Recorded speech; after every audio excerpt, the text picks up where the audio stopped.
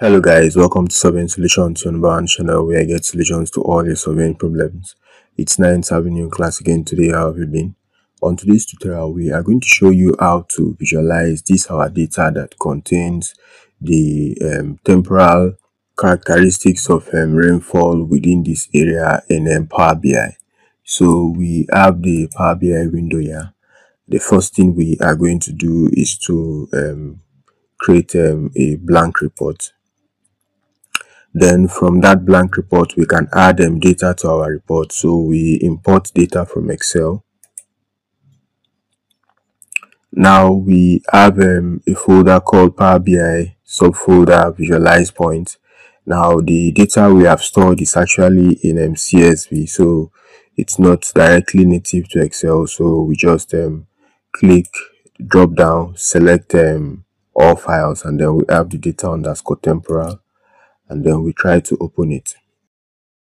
Good. So this is an overview. We have the longitude, we have the latitude, we have the year, the rainfall value, and then the date. Right. Good. So you can see the delimiter to be comma and all of that. So we can load. Now the data has been loaded.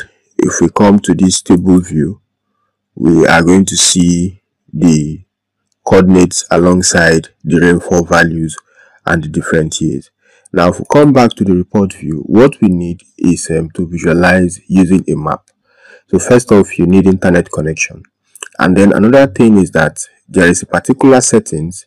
When you come to file, you go to options and settings, then you click on options. Now under security, you need to ensure that map and field map visuals are checked. So you can see that you can uncheck it, and then you can also check it. So maybe when you're trying to start it up the first time, this can be unchecked. So you ensure that it's checked, so that you can use the map services. So you click on OK. When that has been fixed, you come to click on map as a visualization.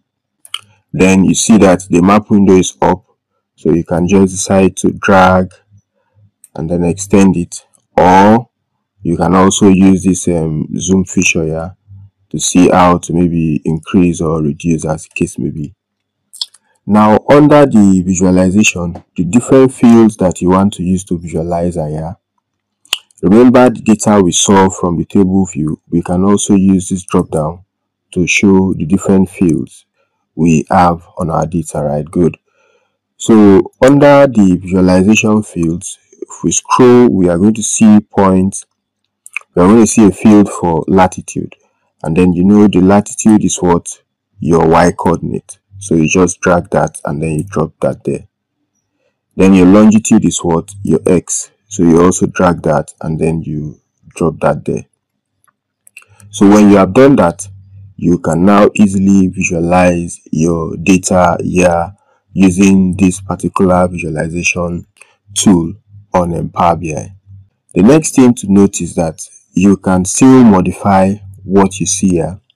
The bubbles here can be increased, their sizes can be increased, they can be reduced. The base map can also be changed. Right, good. So now let's see.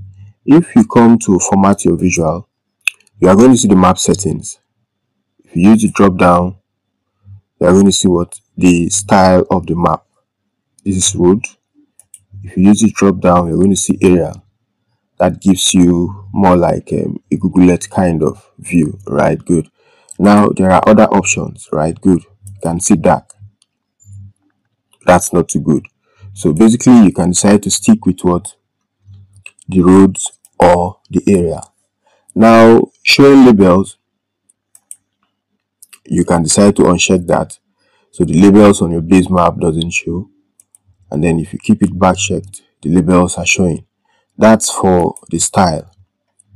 Now if you come down to the bubbles, which are these blue bubbles that you can see used to visualize our data points, you can actually increase or maybe reduce their sizes depending on what your preference. Right, good. So let's keep it back to the 10 that we saw about -10, so we can just make it -5. So the colors, can also be changed. Instead of having them as blue, you can change the color to something that satisfies your presentation curiosity. Then, having done that, you can also create what heat maps. Maybe if you are showing some intensity points, maybe some points that shows intensity, you can use what the heat map to show the intensity at different points. Right, good. So these are some stuff. Let's see the options. So the options are for the heat map, maybe the radius, if you want to increase it or reduce it. So you can see that as we reduce it, they are getting a bit fainter. Maybe if we try to increase it,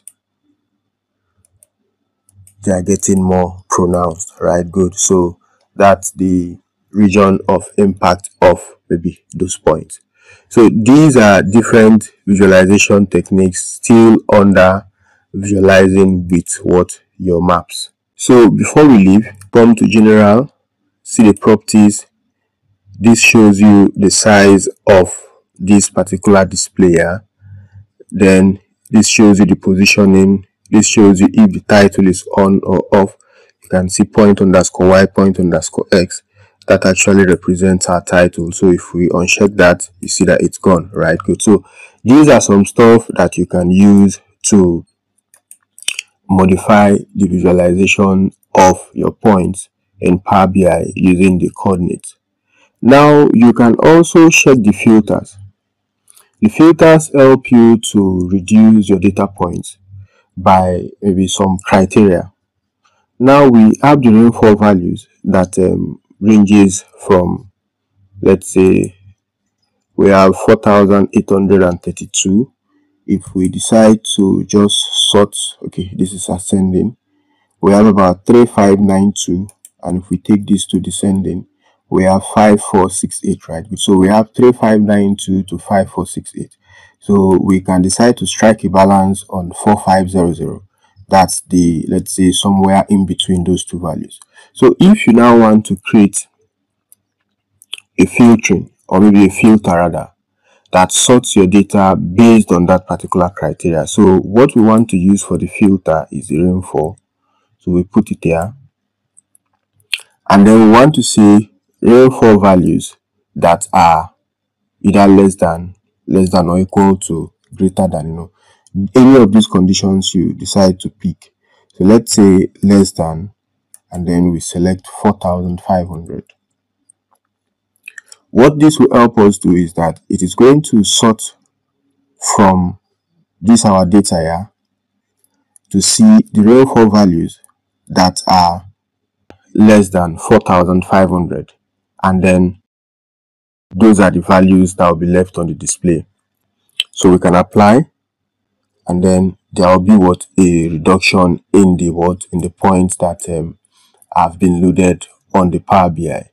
So we believe we have shown you, or we have walked you through the process of how to visualize your latitude and longitude points on Power BI's map visualization, and then carry out a few modifications of what the data that we have visualized.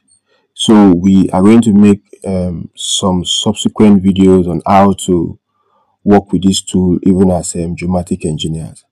So we are going to see you on the next tutorial. Ensure you keep staying safe and have a fantastic time.